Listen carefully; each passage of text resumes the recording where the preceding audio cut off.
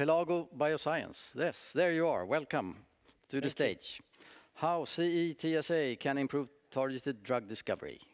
Yes. Hello, good afternoon. My name is Michael Dabrowski. I'm the CEO of Pelago Bioscience. And I'm going to talk about how CETSA, not just the abbreviation, but the method CETSA can improve targeted drug discovery. Targeted drug discovery, I spoke about this last year as well, is in theory quite a simple feat to accomplish. Namely, you just need the right target, the right drug, and the right patient. So it's only 3 errors at the same time.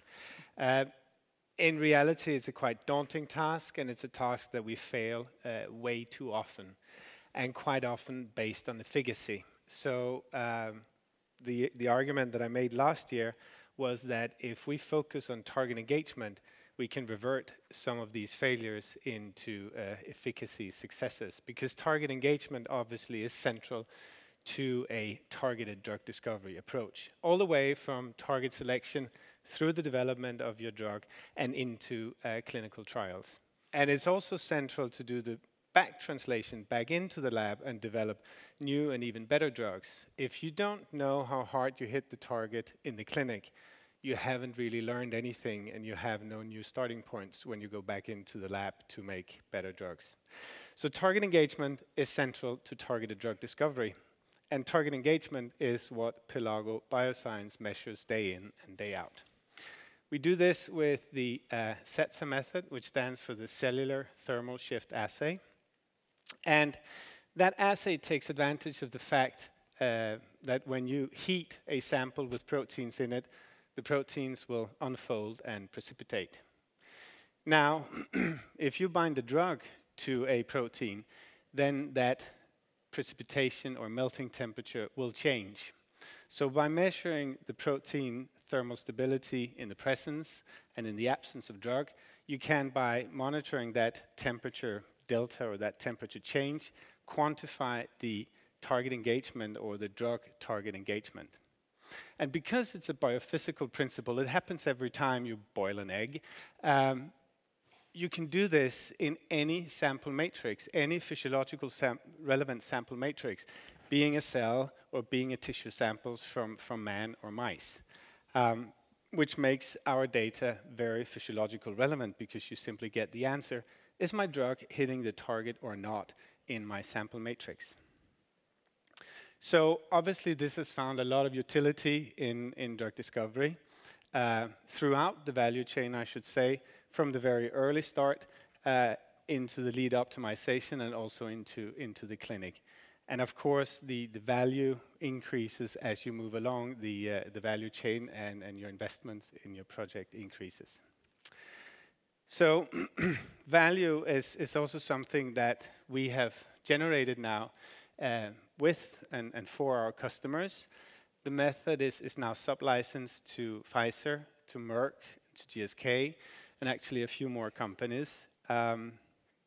We have initiated a 2-year strategic collaboration with AstraZeneca to benchmark our method to existing methods and use their annotated drug collections to see how good are the legs of the CETSA method.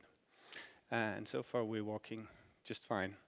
7 out of 10 pharma companies are customers, which is also proof of the generic utility of the method, that it's such a widespread uptake in less than 3 years in the public domain. There's a small R after CETSA now, which means that it's a registered trademark, and it's also patented both in Europe, US, China, and Singapore, and several other territories are pending. So value, yes, value is created for our customers, hopefully, but what we want to do now is create value for patients. And the idea is that we use this method to identify, validate, and develop biomarkers, and in the future also move into diagnostics.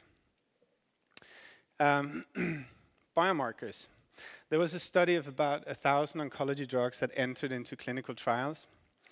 If your program had no biomarker, the overall chance of success of being registered as a drug at the other end was 6%.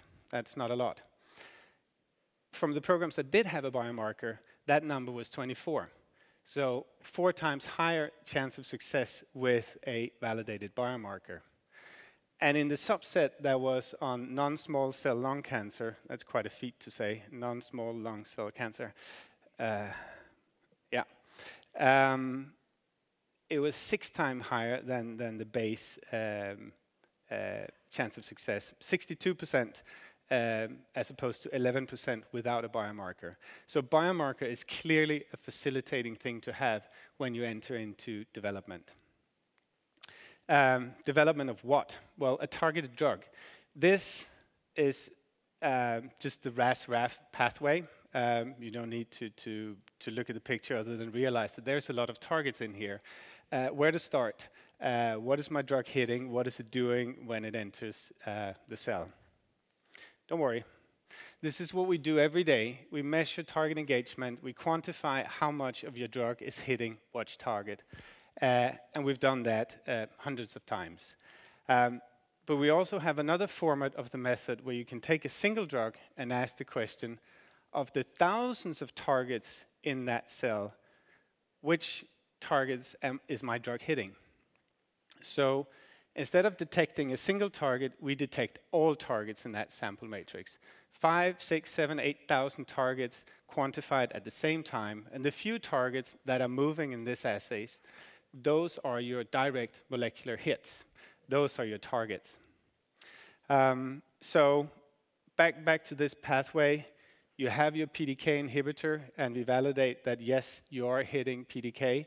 But we can also, in the same experiment, see downstream phosphorylations, dimerizations, etc.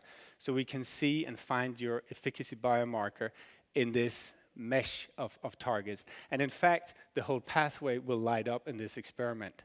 So therefore, you can now couple your molecular target to the pathway, and by matching that with your efficacy data, you have a good predictive biomarker identified somewhere if it can't be your target. If you start validating that towards the outcome measures, then you're converting your powerful predictive biomarker into an even more powerful tool, namely a diagnostic format. So this is what we want to do more, because there's a lot of good drugs out there which could be used probably even better than they are today. So by profiling what they really do in cells and tissue, we hope to be able to identify biomarkers and hopefully also new in vitro diagnostic formats. We've started with a grant from SweLife financed by Vinnova just in breast cancer.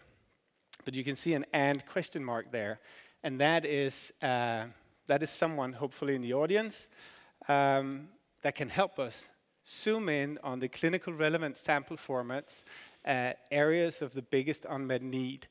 Where is it that we need to go next? Where is it that we need to look to get us back on track in this quite simple feat of doing targeted drug discovery on the right target with the right drug and the right patient? So with that, I am 20 seconds over time, and I thank you for your extra attention.